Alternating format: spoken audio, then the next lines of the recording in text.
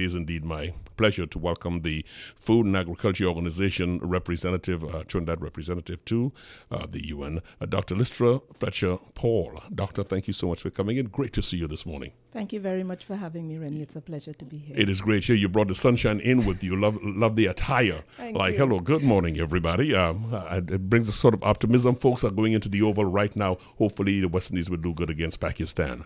Yeah, right. Doctor, let us talk about what we're here to do. Climate change is food security. We know that. The world's poorest, many of whom are farmers, fishers, and pastoralists, are being hit hardest by higher temperatures and an increasing frequency in weather fluctuation. The question is, that's a wonderful, big thing to say. Is that relevant to local farmers? Many will ask. Absolutely. If you think about, let's say last year or even now, the drought, the high temperatures, it means that not only is there the high temperature, but availability of water. Water is an essential component of the production system. And climate change also has associated with it the drought. And so your farmers are complaining. They complain every year that there's not enough water for production. So from that point of view, absolutely, it is being felt. In addition to which, there's the other extreme of more water than you need, especially in times of the hurricane season, etc. We have seen the floods that have taken place in central Trinidad from time to time.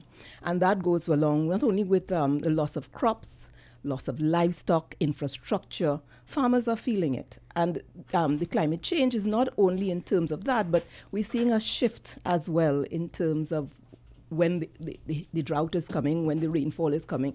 Last year, for example, with Hurricane Matthew, I remember as a child, we used to say this thing, June too soon, this little rhyme, July stand by, August come it must. And then they said, October all over. You went that really fast, but I like the sound of that. Let's do that again. That is a nice way. Okay. That's almost like if you're cramming for school.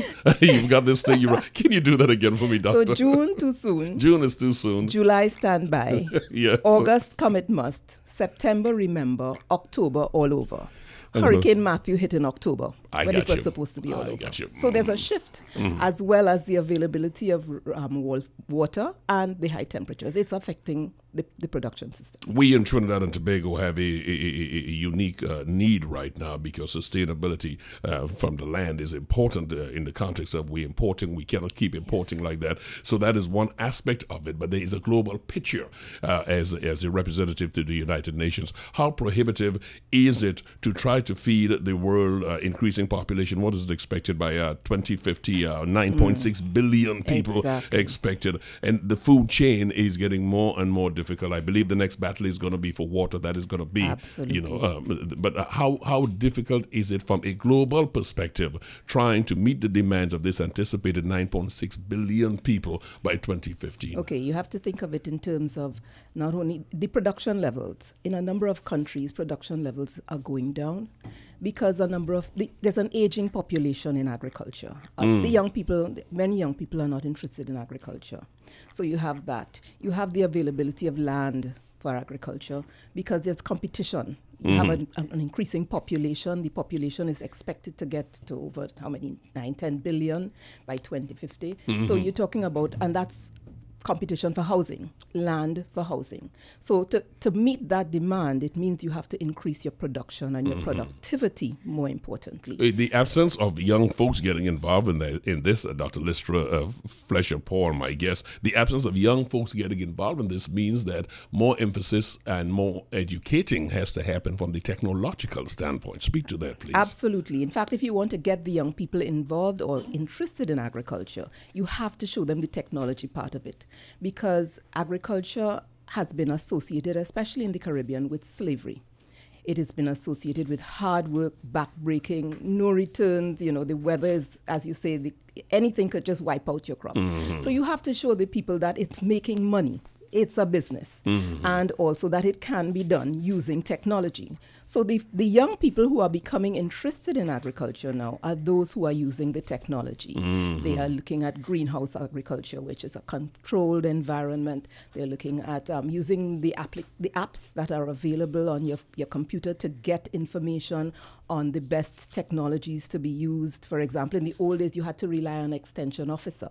Now you can go on the internet and get that information. So it means that, you know, if you want to get the young people involved, and even the older ones who are involved, you have to show them ways to increase their productivity. It means research and development is a very important part of the work that we have to do. We are here to talk about the planting of a tree and a running of a race, all leading up to this big event in October. We are laying the foundation here, and we just spoke about technology. But en route to that explanation you just gave, you mentioned greenhouse. Greenhouse gas is a serious problem, greenhouse gas emissions in the world. The contribution from livestock is serious. What is it? 2/3 of the emission in the world today. What kind of education are we passing to our farmers? Because when you speak agriculture, unfortunately, sometimes folks simplistically take it as planting and trees and so on, but it's all encompassing. So this question of greenhouse gases, explain to us, please, Yes, Doctor. because of course the greenhouse gases get trapped. It is contributing to the high temperatures, the increase in temperatures.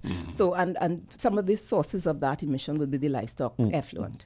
So, to deal with that, you have to promote things like composting, the use of biogas for energy, for example, renewable energy sources. You can use the effluent from the livestock to produce bioenergy, which can then be fed back into the farming system. The livestock production system has to be a lot more efficient. So there's a lot that can be done all along the production chain, which can reduce the emissions and so help the farmers to contribute to, you know, as they call it, climate change mitigation. We've got a short window here, but you're making a lot of germane points. This area of getting young youth into agriculture, it is one thing to have them excited with the apps and so on, but as you said, is making it something viable for them to meet this world that demands that you make the money right now. The investment from governments in the world is going to be pivotal in this because, and I do want to ask you this question, on the heels of the thinking that we need to feed the world, there is this manufactured food issue. GMO, I think it's called. So that is an issue. How big a problem is that at the world body, you being the Trinidad and Tobago representative to the Food Agriculture Organization? My guess is Dr. Lystra, Fletcher-Paul. How big a concern is that GMO question? Okay, so the genetically modified organisms, and so that is an important issue, especially because some of the producers of this kind, especially the seeds have in them what they call a killer germ, that in other words, you have to keep buying the seeds from the producers of the seed, the manufacturers of the seed. In the old days, a farmer would grow his corn, let's say, and then he would keep a little bit of the seeds from the previous crop so that he can grow it again. Now they have these killer genes in them, which means that you cannot reproduce the corn or whatever, the soya bean or whatever crop it is. It is one of the reasons many governments in Africa have riled up against Bill Gates' so-called assistance to the developing world because of the proprietary nature of these grains you're talking about. And it also perpetuates the dependency syndrome, especially of our small farmers. But having said that, though, genetic modification has its place in certain areas of agriculture, because some of these genetically modified organisms help farmers to, for example, deal with pests and diseases because they create crops which have a resistance to the particular. So you have to look at it from both sides of it. And as the United Nations, we give both sides of the story. We are saying, yes, it creates a dependency, but there are other aspects of the science which could be very beneficial to the country in terms of disease prevention, etc. So we give both sides. And at the end of the day, the country has to decide what is best for the country itself. As my time keeps galloping behind me, I want to take us into, appropriately, the 5K run, which I love these segues. So we are talking about two things happening. One is a tree planting ceremony. Tell us about that. Okay, so that tree planting ceremony takes place on Tuesday, on the 5th at 10 a.m. And we'll be planting a balata tree. And there's also the tree relay, where the tree is then passed on from one school to the other. Okay. Yes, so, Okay. That's going to be exciting. Where is this taking place? At the Botanical Gardens. Botanical Garden. All right. Okay, and then on the 8th, it's the Run for Food, which is the major event, which is being held in collaboration with Massey Holdings. Is that a real run or a fun run? It's for those who can manage it. It's real. for those like me, we do what we can. I see the PCA director isn't here with us, and he looks pretty fit. He's going to take it seriously. Yeah. You and I are going to get the bag race. Well, I have a bet with somebody that he's going to eat my dirt. Oh, this is going to be interesting. So we've got something there. Yes, this is the 5K run. That starts at 4, and at 1 o'clock there's the farmers market. And this is taking place at Queen's Park, Savannah? Queen's Park, Savannah, opposite TGI Fridays. Okay. And that is on the 8th. Now, it's all leading up to October. Yes. So tell us what happens in October. What is the sort of projection, the benchmark we have for ourselves for Trinidad and Tobago? Okay, October 16th is World Food Day, and that's the day we commemorate the founding of FAO. And there's a theme that goes with World Food Day. The theme last year was climate change is changing, food and agriculture must change too. This year, the theme has not been decided as yet, but there's a World Food Day committee comprising representatives from the Ministries of Agriculture, Trade, the Chamber of Commerce, Ministry of Education, the 4-H Club. And then, of course, we are involved as well. And they are planning a number of activities around World Food Day. So depending on what that theme is, then there will be we'll get more details about what will be the big event for World Food Day. I love the public-private collaboration that's going on here. Absolutely. This is very necessary for you all to move forward. Now, folks who are interested, as far as the Botanical Garden on April 5, folks can just drop in and look at this relay, all right? As far as the run is concerned, the E-Dust run, as far as that is concerned, what folks have to sign up there? Yes, there's a registration that takes place online. Unfortunately, I can't remember the online. Okay, there's a registration. We'll get that information for them. And you can also call the Ministry of Agriculture.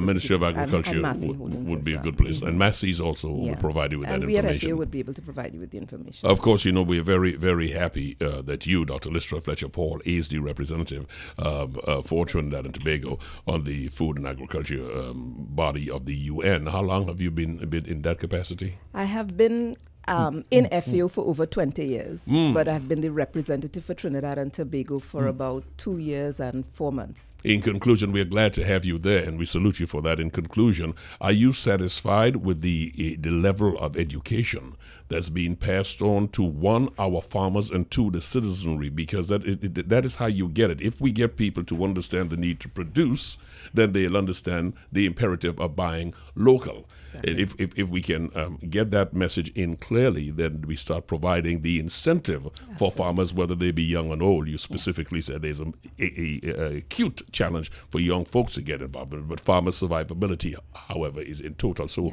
the question remains, are you happy with the level of education that's being passed on? No, in a word, no. We have to start teaching our young people the importance of eating healthily from early. And eating healthily means that you rely less on food that is imported and eat more of what you grow. In fact, the other day I was listening to your program and your co-host was saying, show you care, eat from here. Yes. That I like was that. Slogan, Michelle's slogan. I like that because it means that it's showing that you understand. You don't know what you're getting in the food that you bring in. So the whole food safety is, you look at what has happened with the corned beef. So the thing is that we have to teach our young people the importance of eating healthily, and that has to be inculcated from early. Healthy, lifelong eating habits. We have to link our local farmers to school feeding programs. We have to teach agriculture in schools from very early. Guyana, for example, which is one of the countries which is self-sufficient in food, agriculture is a subject compulsory on the curriculum from primary all the way up to secondary school. Everybody has a school garden. Everybody has a garden at home where they're growing what they're eating. So they're walking the talk. I hear you. Comrade Forbes Burnham must be smiling. By the way, that website you go to for information for this program is agriculture.gov.tt. Agriculture.gov.tt. Get up there on the front page. You will see the information and you're good to go. Doctor, I thank you so much. Lystra, Fletcher-Paul, thank you so much for being here. Did I get that clear that you get a chance to get up to the UN and sit with them and put an input from this side of the world so they understand? We have regional conferences. Our regional conference this year for Latin America and the Caribbean is actually being held in the Bahamas. It's the first time it's being held in the Caribbean. And that regional conference, the information there feeds into our big conference in our headquarters in Rome. So I get there from time to time. It is great to see you. My pleasure. It is good to have you here. Thank you for having me. And I look forward to you at the race. I will be coming to watch Mr. West, who is my upcoming guest, by the way, run. I will be coming to see you allow your competitor to eat dirt. You're not going to eat my dirt? You're not going to eat my dirt? No, whatever you're running in, I'm running in that too. I'm making sure I'm in good company. You notice how I disassociated myself from Mr. West. He looks like he can run. Doctor, thank you so much. Have yourself a wonderful day. Thank you so much.